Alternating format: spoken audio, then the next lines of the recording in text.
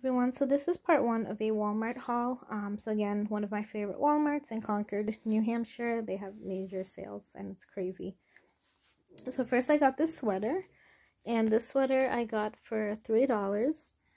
It's very soft, and the same sweater in my town, I believe it's like $7. So that's really good. So I don't even think I'm going to be looking at stuff in my Walmart as far as clearance. This really soft Time and True sweatshirt I got for $3 as well. It's very soft, and it was the last one, so I was lucky. I did get this New Hampshire sweatshirt to wear on my birthday. This was $12.88. It's a size large. I kind of wanted like an oversize.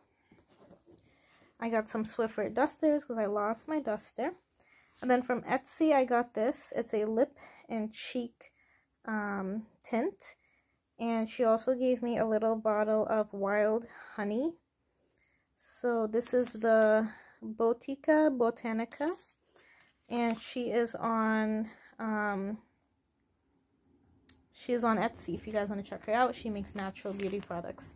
From Walmart I also got this. It was like $2-3. It's Control Briefs in the color black. I got this for school.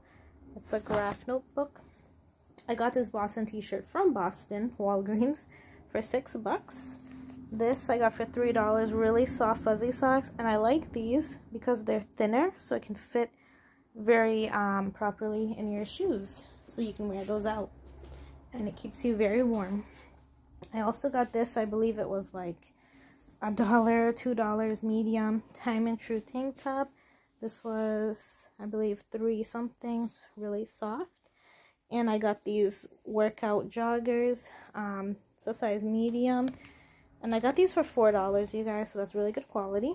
And I got this comfy pillow for $3. So can't wait to use that on my couch. So that's part one.